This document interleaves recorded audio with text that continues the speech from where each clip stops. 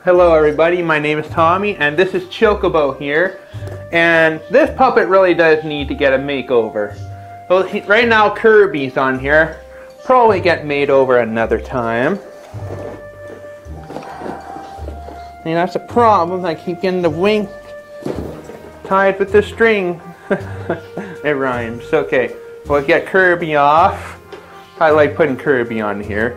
See the link in the description below to learn how to make Kirby and as well as Chocobo. So let's take a look at some of the problems why we need to make Chocobo over.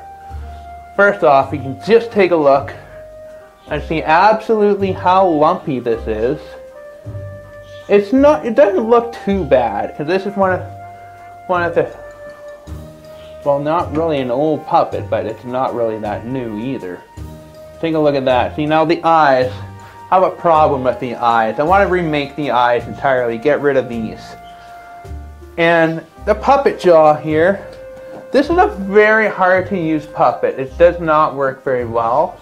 There's a handle back here. But it's just, yeah, it's hard to use this puppet. It doesn't work very well. Yeah.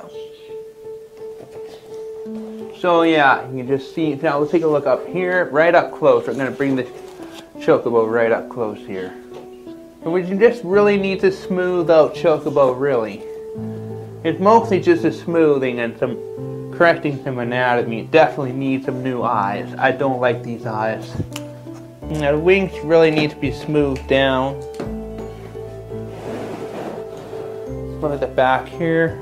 Pretty lumpy, you can still see the newspaper. Then the feet definitely got to do some work in the feet. Here, let's take the spindle out. Take a look at the feet here. Now the feet are not too bad. The bottoms are actually pretty darn good. But definitely on the top here, no, it's not. I'd bring the camera towards here, but right now I'm working with a really finicky charger and a very bad camera battery, so bear with me. So there's the preview before. So let's get to work on Chocobo right now. I'm already wearing old clothes, as you probably noticed. Welcome to Tommy's Puppet Lab.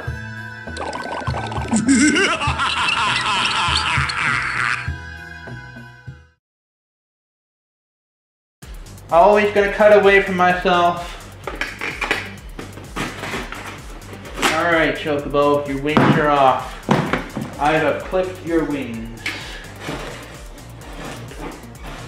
Your makeover begins now. Alright, wings are off. So it's going to be a lot easier to make over your puppet when you take it apart, because you are going to be putting it all back together again.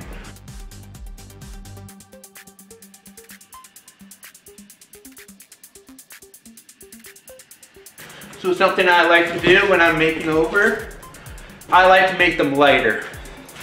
There's way too much newspaper in here, but I'm probably going to do that after I do the smoothing. Because what we need to do is we need to actually sand. I'm going to use the power sander and sand it down as much as you can. Because what this will do is it will make it easier for the glue to stick onto here, because I've already treated it, I've already sprayed it. So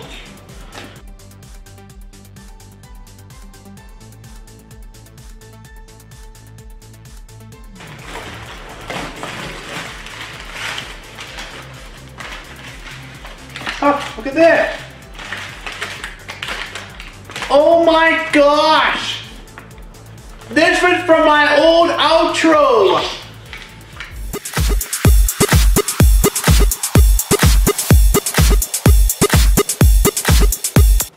This was from my old outro! I don't believe this! I used this as material for the Chocobo! Wow, that takes me way back.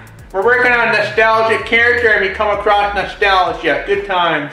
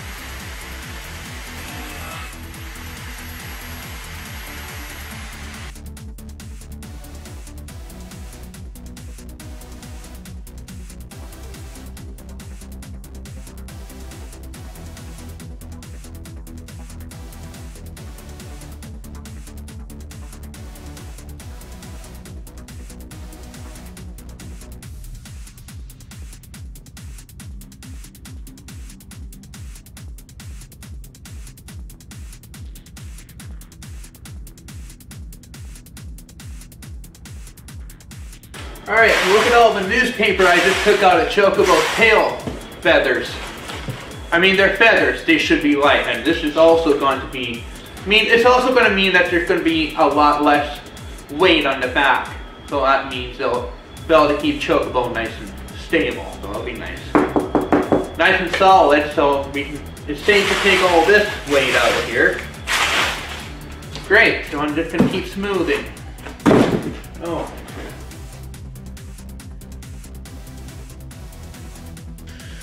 So let's take a look at this here. This is actually the puppet jaw lever. It's a dowel glued on a piece of cardboard. This was kind of really bad. Yeah. But it did do a good job keeping the cardboard straight. Like when I try to bend it, it's really hard to bend it. So it did do a very good job keeping it straight. But yeah.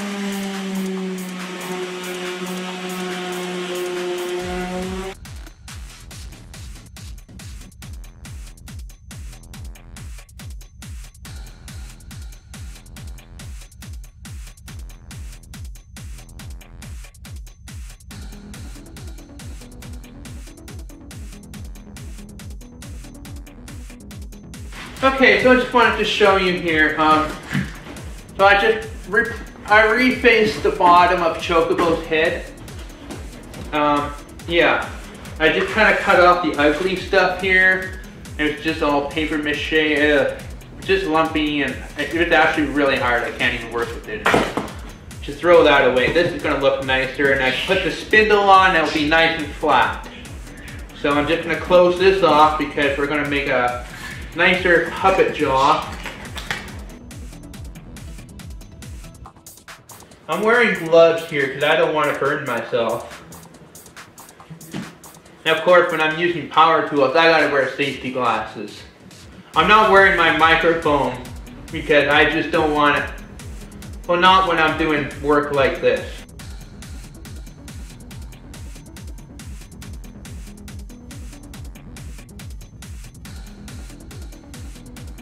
Never cut towards yourself. I just spoke did. Shouldn't have my knife out this far.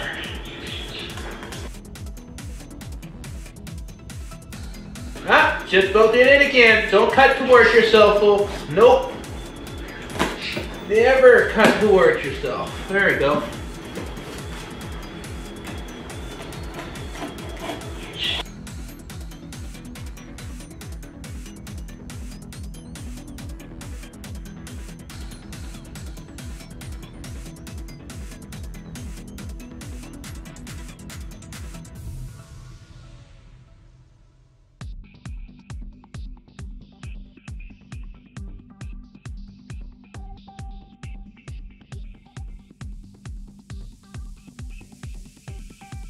So if this was getting so, look how thick this material was.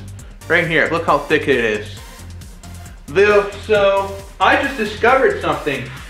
If this does not work because the material is too thick and hard, a pumpkin carving knife works like a charm. I can't believe it. It can actually cut this and it's still actually intact. Now this basically is a jigsaw, a hand jigsaw, really. So this works surprisingly well. So this is another tool you should be adding to your toolbox. So I got myself two, and that is exactly where they're going, in the toolbox. I just wanted to show you that, but yeah, I need to move this hole over, and I probably am going to reposition. These are actually feather tufts.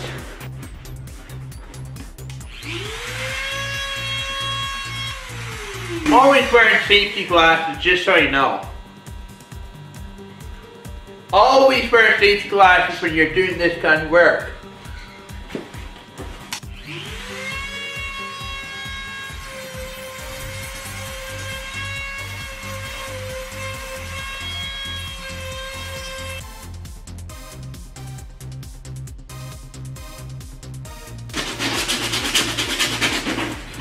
So I'm using a sanding block. You should never underestimate how well this works and how smooth it can make things. Never underestimate the value of manual labor, seriously. They're the essence of power tools. And this does a fantastic job. You should definitely have a sanding block in your toolbox. And you can change the sandpaper too. I'm using coarse right now. It's great for getting into hard to reach areas.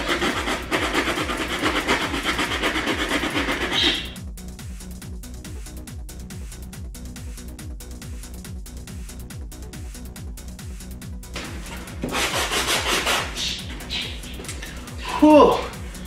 That's a good workout for the arms, man. Wow.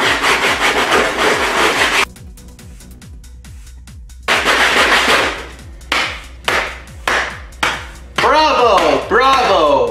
My arms are tired. Whew. Oh. I know you're saying just use the router sander, but it doesn't do a good job as it does with a block sander for some reason. So I'm just trying to smooth this part out because it looks too wrinkly and looks too obviously made out of paper. I want all my puppets to be at the point where people are always going to ask, what are they made of? Instead of saying, oh, that's paper mache. I want them to say, hey, what are they made of? They look so smooth. Ha! And I am getting asked that question now.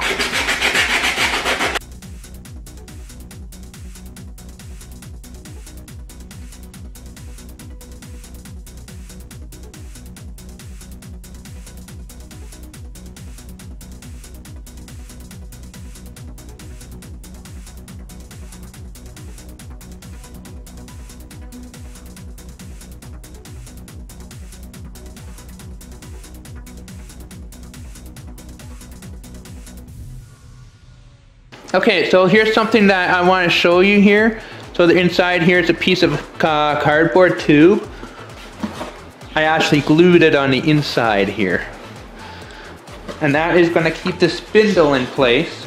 Because I took all the newspaper out, but instead of having the newspaper holding in place, this cardboard tube is going to do a much better job. Makes it much more stable and sturdy. So no more problems with the head. Okay, let's get the bird all glued back together.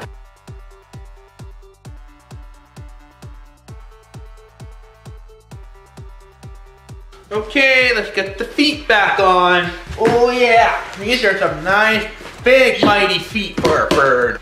I got these here just to keep, make sure that they stay in position. I'm gonna see if I can. Oh yeah, see, look, this is already standing on its own. I'm not doing anything. See? Well, that's a good sign.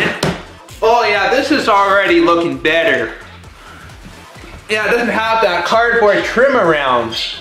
See, yeah, this is right. This is right, yeah, because I kind of have this smaller toe here. And yeah, this looks much more proportionate. And then there's actually a little spacing at the back, which looks really good. See? Not sure how well you can see that. There, yeah, there's just a little bit of spacing here, which is nice. Even these two are touching pretty close, but I mean, I can tolerate that. It just means it's gonna, oh, this is very good balance, holy smokes. Wow, this is a well-balanced puppet now. I'm very happy right now, I'm very pleased. The birds are singing, you hear that? That's a sign things are going well. And they sing a lot. Okay, people, let's get the tail feathers on.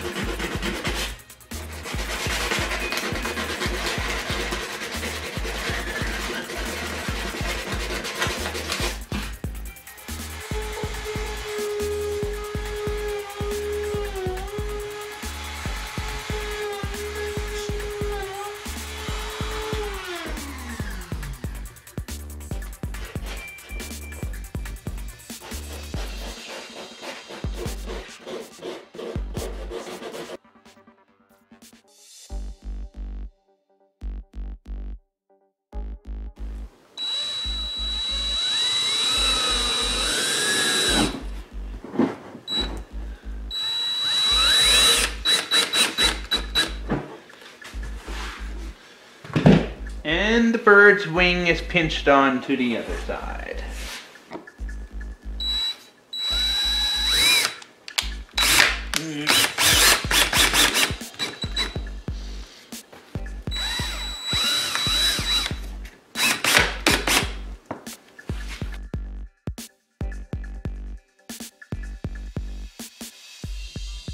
Okay, so I just wanted to show you quickly here.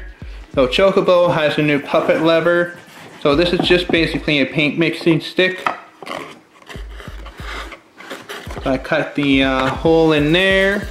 I slid the paint mixing stick in here. And then basically, I just cut a small opening at the back there. And then I'm just going to put on the bottom jaw, which is the lower mandible, onto here, and then we should be able to make him talk. Okay everybody, so we're going to be painting Chocobo. I've got all my stuff here. And yeah, we're doing it in the living room, so we're ready to start painting, so let's get started.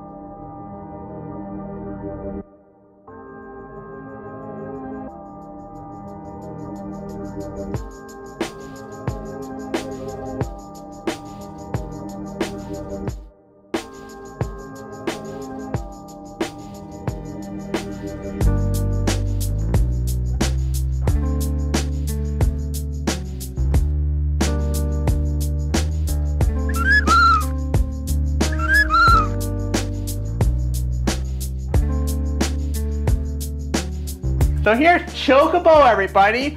Wow, look how smooth this bird is. I love Chocobo, like a big bright yellow bird of sunshine. And the puppet jaw works great. The puppet jaw was terrible before. Oh my gosh. Oh wow. I just can't believe, so smooth and, oh man. So you can see it, the feathers are a lot fluffier because they were pretty flat from before. And puppet jaw works a lot better, like I said. And the eyes look so much better too, because wow, when I had them on display at the summer games, the eyes were always derpy. First thing you see when you walk in, here he is, Chocobo. Oh, he got a little derp-eyed. Every time I came there, even when I corrected it, because the kids were always touching the eyes, and oh, I guess the kids like a derpy Chocobo. Thank you, kids.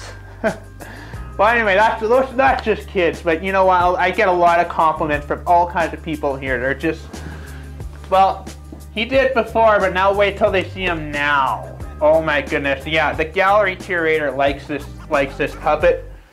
Wait till he sees him now. Oh my goodness. What an improvement. Well, take a look at the feet here. Much harder, smoother, and they actually look proper. They were just rounded like, I don't know what they were.